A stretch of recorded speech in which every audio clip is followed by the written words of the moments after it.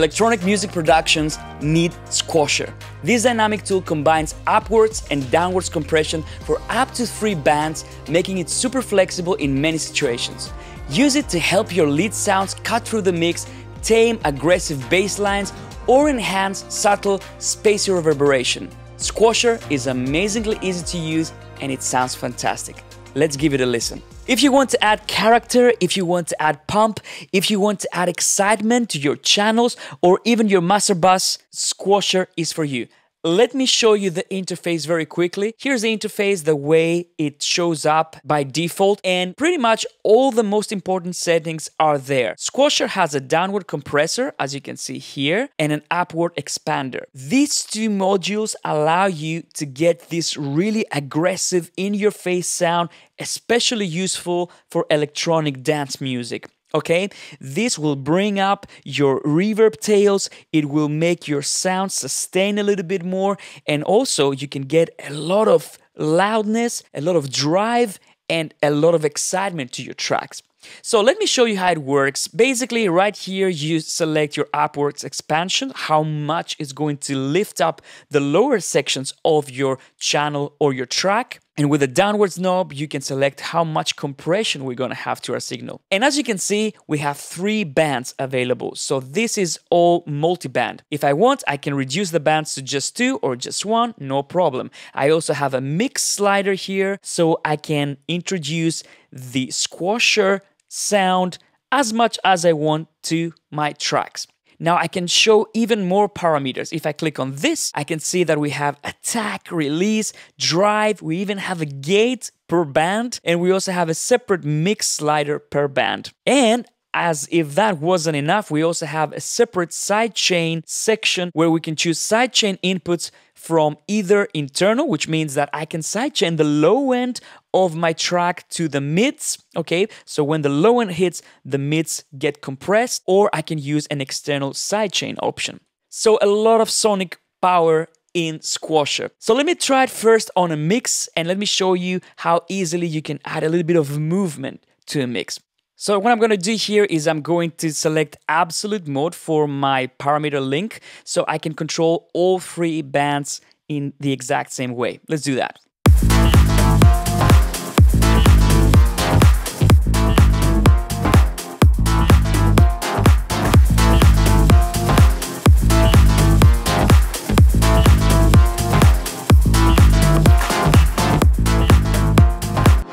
Now I want to ask you to check my meters here on the master bus. You will see that even when I add Squasher, we get all this perceived loudness, a little bit of drive, pump, movement, but my actual meters don't show this increase in gain. Check it out.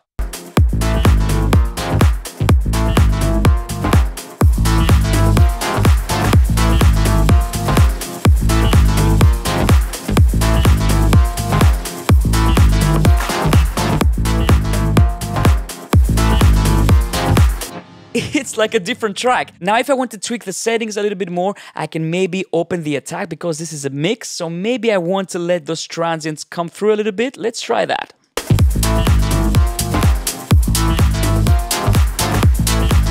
And add some drive.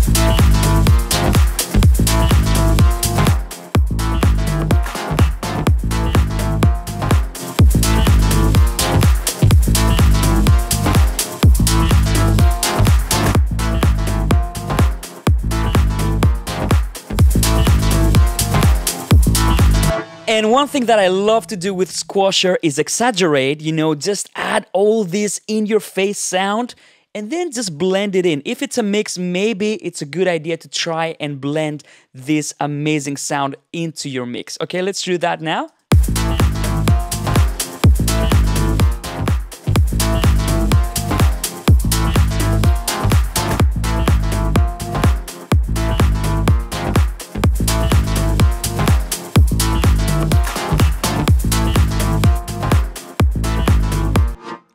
Okay, I think I don't need to say anything more.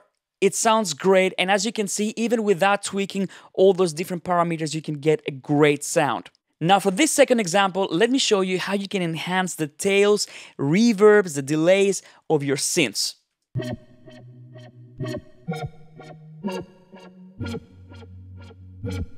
Let's add the squasher now.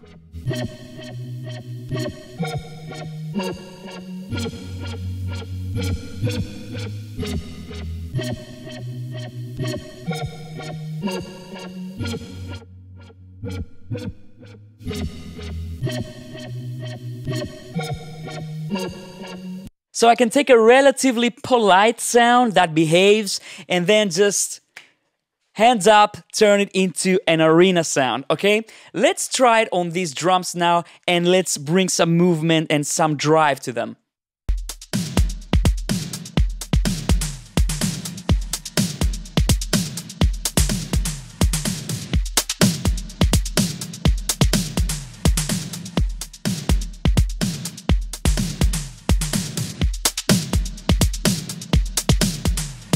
Did you see that profoundly new attack that these drums acquired with Squasher? So in a nutshell, this is Squasher, an instant classic for that in-your-face sound.